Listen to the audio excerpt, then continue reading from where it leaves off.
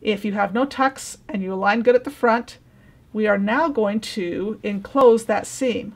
Remember, with the shirt and with your sleeve and your cuff, we created a sandwich seam. We just folded that down and sandwiched it. We are going to create a burrito seam in order to do this, in order to line this up to have it get out of the way. So it will burrito easiest if you just take your shirt, because we're going to flat roll burrito rather than just roll it up, so that we get a flatter surface here inside of our button band.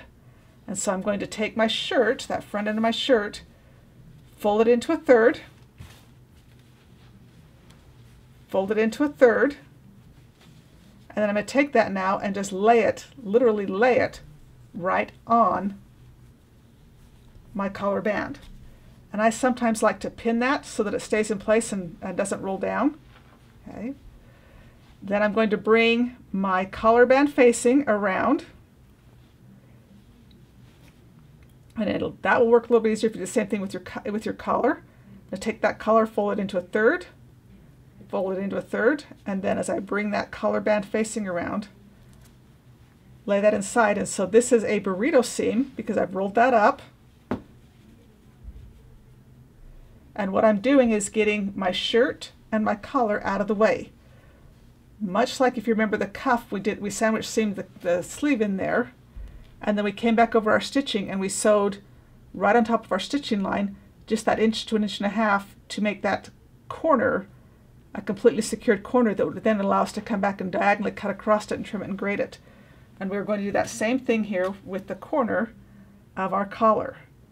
So I have burritoed up the shirt, the front of the shirt, and I burritoed the collar itself, and now I'm pinning my collar band to my collar band facing, right sides together, with all of that wrapped up and rolled up inside of there. And I'm just going to sew from that exact spot again, right where I started before, that 5/8 inch terminated seam. I will start there back stitch, and I'm just going to sew for about an inch to an inch and a quarter. So we come back to the sewing machine and we'll get ready to do that.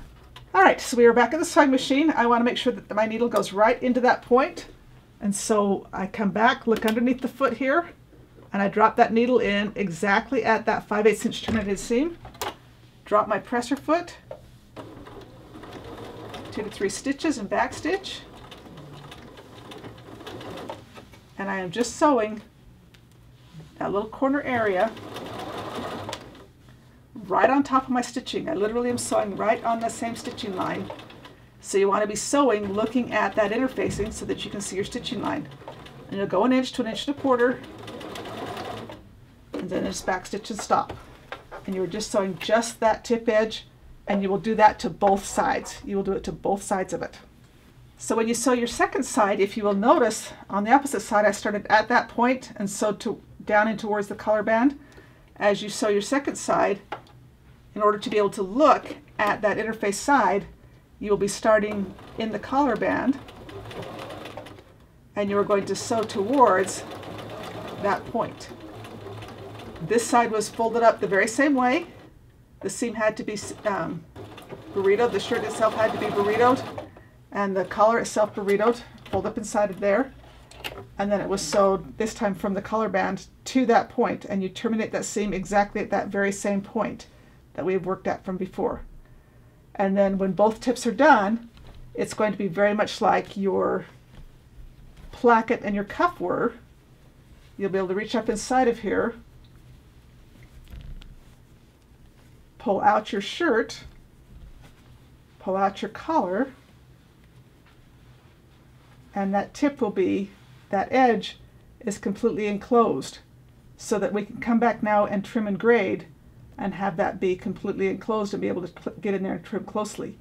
If you do it like your pattern guide said and just turn that edge up, this is all trimmed and graded, and you have to all sew this by hand with a needle and thread and try to catch a little teeny tiny trimmed and graded seam allowance. So that is why we have changed that area.